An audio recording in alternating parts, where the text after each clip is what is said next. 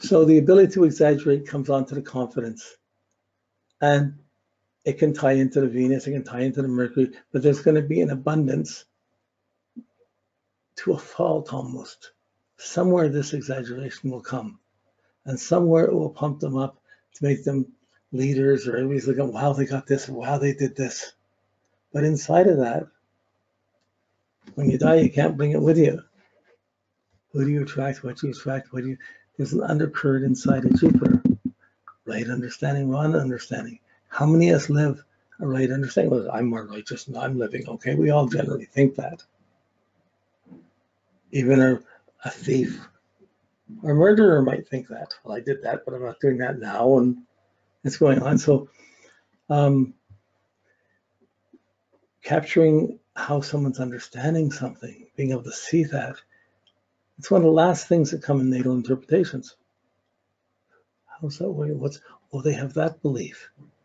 Oh, they're going for that. And we all have Jupiter somewhere, or they're twisted because they didn't get that. They went for it and something wrong happened. Not like they grew up with brothers and sisters and they thought they were great, but the brothers and sisters didn't. Like multiple things that happen, but each one can condition your understanding. And that understanding about who I am will certainly have an effect. That confidence it's easier to get what you want, easier to express yourself and be listened to, easier to feel secure because I'm going for this. It's arrogant, but it's noticeable. So it's lucky. But when it can't see, when it's affected by a misunderstanding, it can't see its own misunderstanding. No. You're so vain, you probably think this song is about you. There's a kind of sign Jupiter. All vanity goes into Venus too. So imagine someone with the Sun conjunct Venus and Jupiter. Oh my goodness. Compared to someone with the Sun conjunct Saturn and Mars. Instantly different types of struggles. So when you're seeing the stress, you're seeing there's going to be more stress and a struggle that the Sun is fighting with Jupiter. It's stressing with Jupiter. It's going to be too exaggerated, too indulgent, or wrong, and fighting to prove that one's right.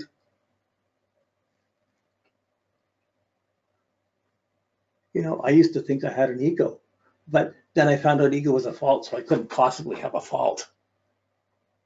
That's a bit of a Mercury twist, but in the attitude, confidence, what's too much confidence? Hi, honey, I'm home. Drop the coat on the floor, plonk down. Where's my supper? You know, so it's a good thing, but it has its limits.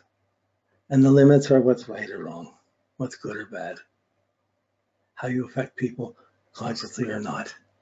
And even, it can be even negative in the sense of, if I'm linked that with the moon, the Sun, Jupiter, you're likely to be aligned to a religious view or a spiritual view, and you're going to push that on anyone you meet.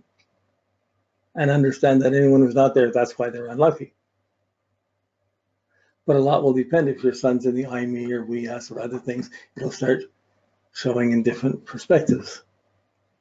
But there'll be a challenge. The stress factors come up with excess and proper perspective. So we've gone through Jupiter on how the outside, what we're doing, is affected by our inner feelings of needs for security, our inner thoughts, or our plans, our values of what we like or what we want, and our confidence. And Jupiter's affecting all of those. From Jupiter's the outside understanding of where I fit in and what I can do. Philosophy. But depending on what you've done, which is Mars, the Mars ends up,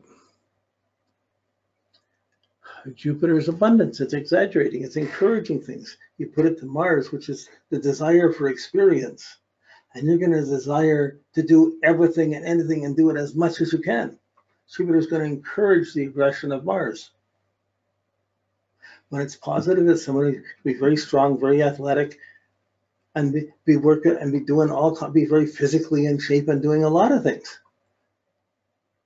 Maybe pushing too hard. These same things to work apply, but if Venus is applied to what satisfies you, what's contentment. That goes to sexuality. Mars is what you're doing for someone else, and you think you want to do everything. And then some. The other person may not want that much done. What's right? What's wrong? Who do you be? Where do you put your energy? I'm part of the team. Was that sometimes in sports, you're encouraging the adrenaline. So Jupiter to Mars will encourage adrenaline and make you force things and push muscles and push strength as far as you can. And then some. So that can be, you're a soldier, anyone is going to be physical and pushing. Someone with Jupiter Mars is going to have abundance of experience. A lot of Jupiter Mars stressful aspects, men or women, are still going to have aggressive experience and want to do things. They want to get experienced and then some.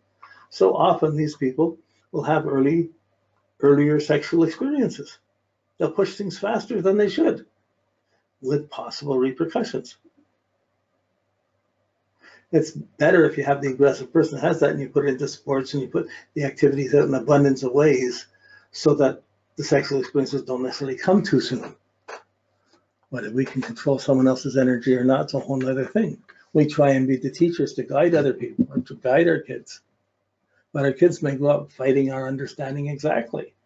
Come home by now. I want you home. There's a party tonight. I want you home by 11. Of course, you're not going to come home. It's going on. You're going to come home at 12 or 1 or 2 o'clock in the morning and get in trouble. So Mars and Jupiter can cause a lot of trouble from expanding in ways that aren't right. Or expanding just because you're in the adrenaline and you're going on it, you don't want to stop. But it's dealing with force and energy. So when Jupiter aligns with Saturn, it's understanding restraint, discipline, authority. When Jupiter aligns with Mars, it's understanding aggression, adrenaline, force, power. So if Jupiter is conditioned to Mars too strongly, it encourages war and violence and aggression. If Jupiter conjunct Saturn encourages strictness and justice and limitations and discipline. Well, altogether, like the Star of Bethlehem, when Bethlehem was considered to be, when Mars, Jupiter, and Saturn came to one point in the sky, they would look like one star, and that would be the Star of Wisdom, and someone born under that would be the King of Kings, or at least a prophet. They would act understandingly and have the sense of restraint and aggression properly understood. That's special in the world. But if it goes more, if your Jupiter aligns more to Mars, you're going to try and expand your actions and push things further. If Jupiter is expanding towards Jupiter more, you're going to expand the rules and try and set up bigger plans. Both are valid, both are useful. But what if they're wrong? The right and wrong, but the Mars to Jupiter is right and wrong action. Out of all the things you did today, how many were good?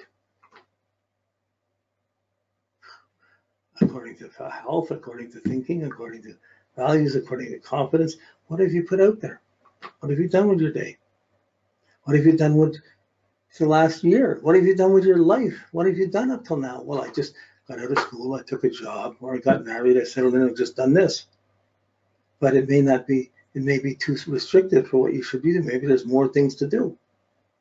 But if you've done too much and you've done everything, you're going to be meeting many people, but not many people will stay with you because not many people are doing so much like that.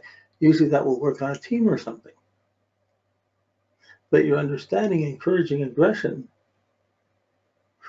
you're going to run into physical experiences. Pushing too hard, break a leg, cut something, burn something, hurt somebody. It's not wrong to be strong and put energy out, but if your strength and your energy and your impulses hurt someone else, well, there's long-term repercussions for that. That energy will come back at you. So there's always going to be a struggle between what have I done and why did I run into this? I didn't deserve this, and I got to fight this. Someone's pushing me in the wrong way, or someone's chasing my girlfriend, or someone's going after their boyfriend, and how can they do this? Like one person, hey, it's flattering. I got 2 people. The other person is someone else is going to be threatened, and if your actions have repercussions, if they're not good, they're going to be bad. A lot of kids, a lot of people out there don't want to be good. They just want to get experience, and they might even enjoy being bad for a while. It's not a smart understanding, but they can get away with it for a while. But the Jupiter is the wisdom to realize I can't do this forever, or I shouldn't be doing this at all. How wise have you got? You have to grow into your wisdom. You have to make mistakes to learn you don't want to make those mistakes again.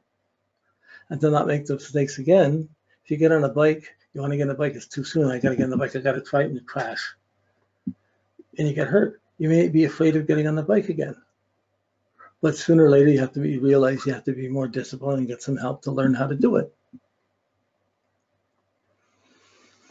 So for a philosopher or someone who sees where things are going, or not a philosopher, but just people who's acting on an adventure. Jupiter is like the adventure, to go places, to see things. I want to do this, I want to do everything. And the adrenaline goes towards that, but what do you accomplish with it? If it's just partying, if it's just clubbing, if it's just dancing, if it's just sexing, if it's whatever, it may not be helping you get a career, integrate things, and you may not care. A lot of people live there. But then when you get close to them, you start running into the costs of the adrenaline. Like, do you want, if you're looking for a guy, are you looking for the nice, sweet guy next door who's just easier? Do you want the dangerous, harsh, challenging guy? You want your Tarzan. I got this guy. So like that's